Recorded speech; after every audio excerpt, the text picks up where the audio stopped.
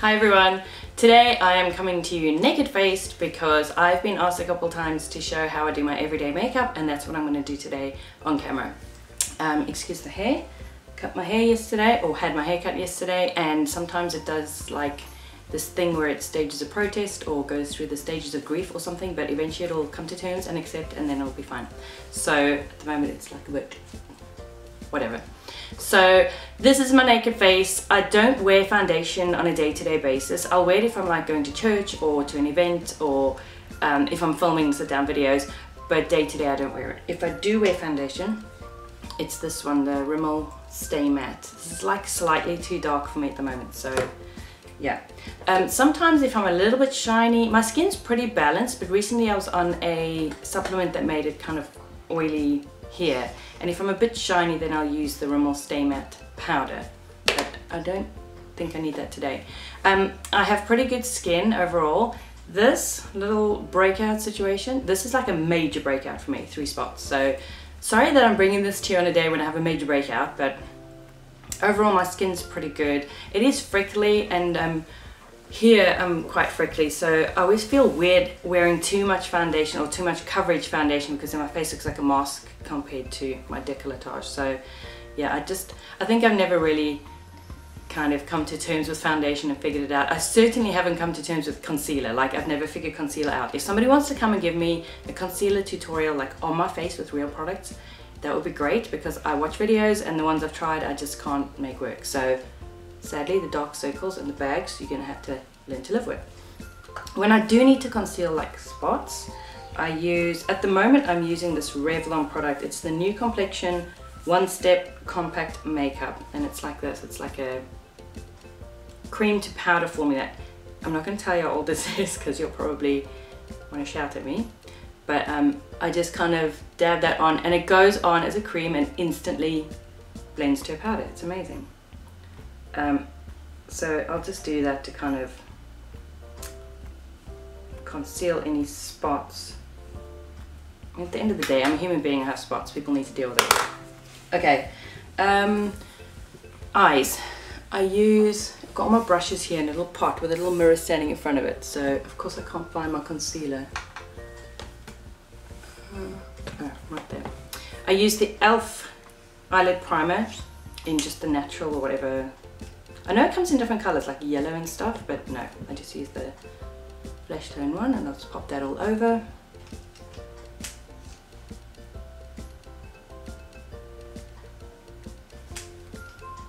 I have an audience member now who's sitting off camera watching me.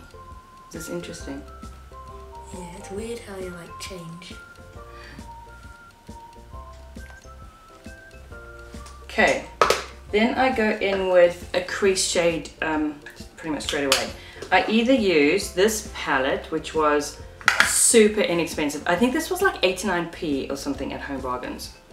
And the color I would use for my crease is the one that's almost finished, sadly. Or a very similar one I have is the Rosewood is the color. I think this is W7. Just really inexpensive. W7 eyeshadow. Like I said, it's Rosewood. And I'll take also a cheap brush. Like, I didn't spend a lot of money on makeup because I don't have a lot of money. This brush was, again, Home Bargains. And I'll just sweep that through my crease. I'll go up quite high because I have slightly hooded eyelids. So for a crease shade, because I have hooded eyelids, this has slightly too much shimmer for my liking, but I love the color. The color's perfect. So until I find a dupe, this is what I'm going with. So I'll raise my eyebrows to do this because, like I said, my eyes are slightly hooded, and then I'll drop them and see is there enough color to actually show them. Okay, then I sometimes will darken the outer corner, and if I do that, then I'll just use a dark brown. For example, this Makeup Academy one in, what is it, shade 19. It's a matte one. So I'll take the smallest amount and just darken up that corner.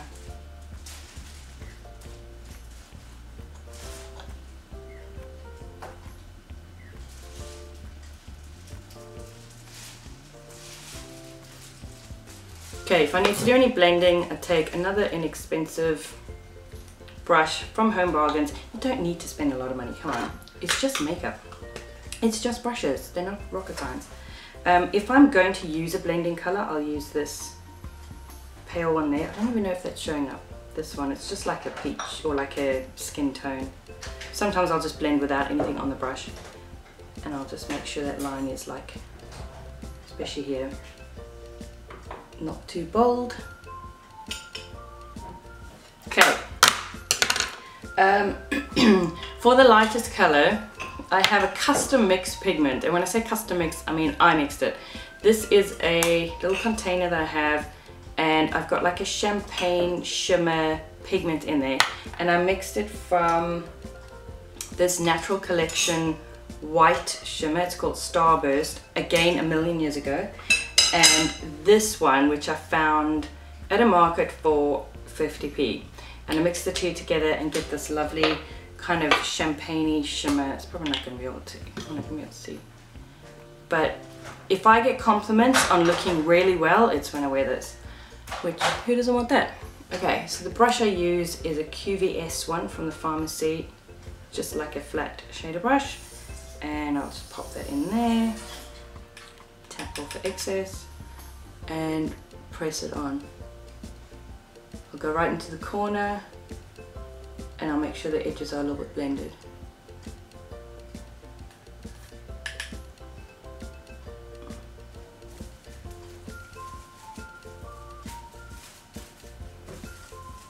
And if I do that, what I've just done, and it's not very blended there, I'll go back in with my blending brush. Okay, so that's that for eyeshadow. And then I'll do brows next, I think. My brows, what do I use for my brows? Oh, I use the same Makeup Academy matte dark brown eyeshadow. I've tried lighter shadows and they just look like I've got shadow on my brows, whereas this is the exact color of the hairs of my brows. So it just kind of fills in. I mean, I've got dark brows, but they're not very full, so this just kind of fills in like a shadow in between them. So I just kind of like pat my brush in it, and at the top my eyebrows kind of want to dip there. I just go straight up. This brush, by the way, is an eyeliner brush from e.l.f. I think it's pretty big for an eyeliner, but it's perfect as an eyebrow brush. So yeah, straight across the top, straight up the, what do you call it, arch. Go back in for a little bit more, and straight down. Sorry if I'm trembling, I haven't had breakfast and I'm pretty hungry and I think my blood sugar's dropped. Straight down. Okay.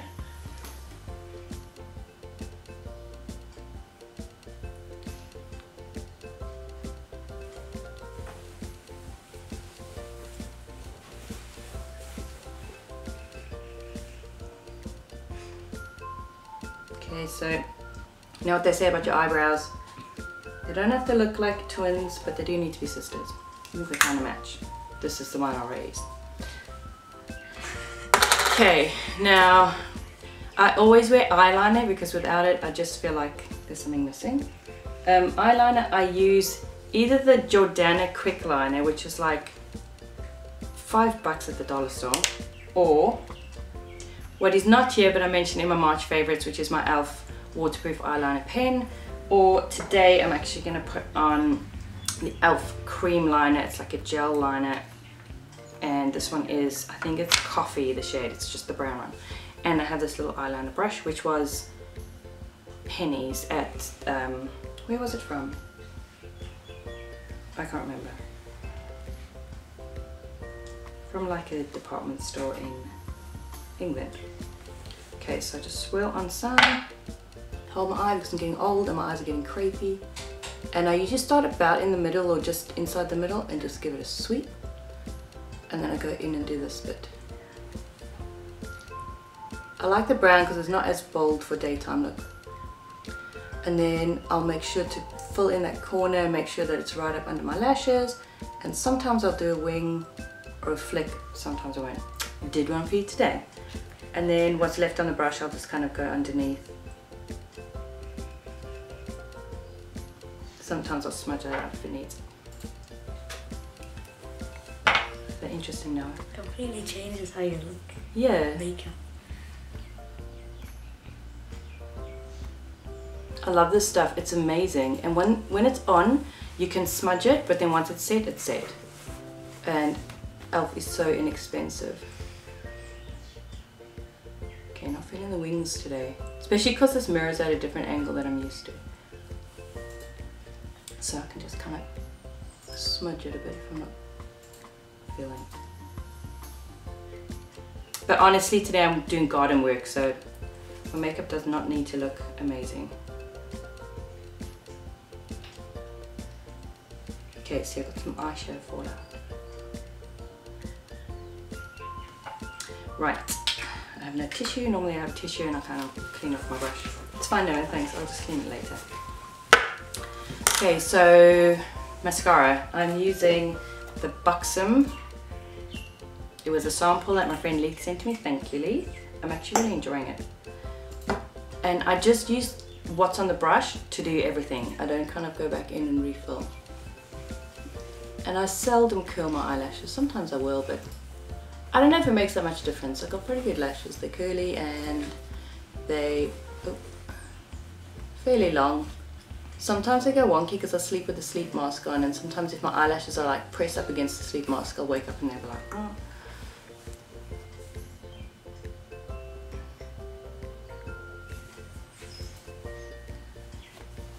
I like really separated, defined lashes. I don't like clumpy lashes. So if it clumps, I'll go over and over and I'll be like, no. Or I'll take a spoolie and separate them.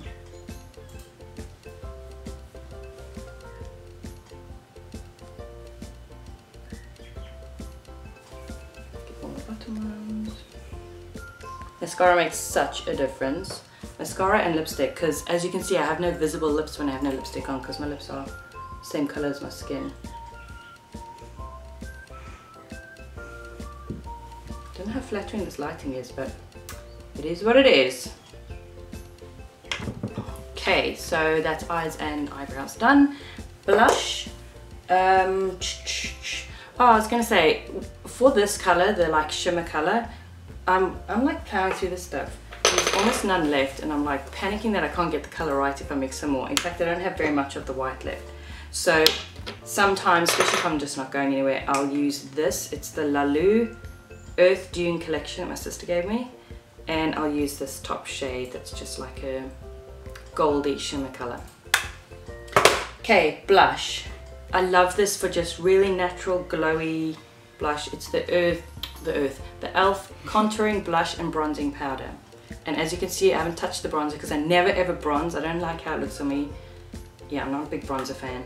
But anyway, the blush I love. It's kind of like a peachy, it's got a gold shimmer in it. Lovely.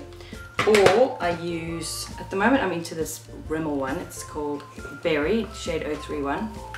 It's also got a slight, like a satin shimmer to it. It hasn't got any sort of glitter or reflex. It's just slightly deeper peachy, like earthy color. Or if I go straight up pink, which I like because I've got pink undertones to my skin, it suits me.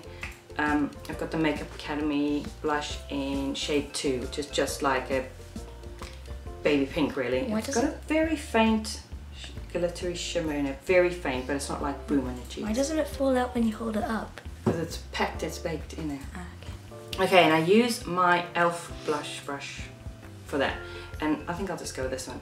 And I just kind of like rub the tip in and then swirl it on my apples and further out. I think everybody over 30 should be wearing blush. It's the game changer, honestly. When I started wearing blush, I was like, I look alive, this is amazing. I don't know how that's showing up on camera. I'm gonna like go all out. So that's my blush, and then the other thing that just makes the biggest difference for me, is that lighting still right? Looks like kind of. It looks a bit bright. Can you just, one moment please. Okay, sorry about that. The sun's rising. I'm doing this really early in the morning, so, well, it's really early for me. What's the time? It's 8:30. Okay, it's not that early, but the sun's coming up and the light's getting brighter and whatever. So, I'm going to finish up with lipstick. Today I'm going to wear Asia by Rimmel. It's the lasting finish one that I talked about in my March favorites. This is like, it came up really pink in my March favorites. It's more like a nude. It's not all that pink. It's like a brownie pinky. Anyway.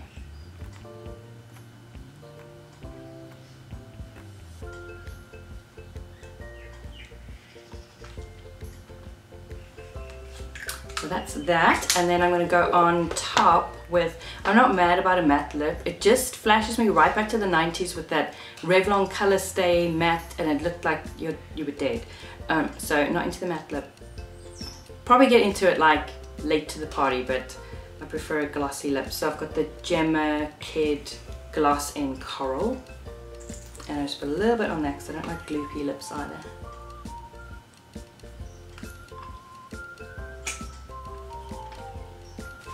And that is my everyday makeup look. Hope you enjoyed that. Maybe it was helpful, and I'll see you next time.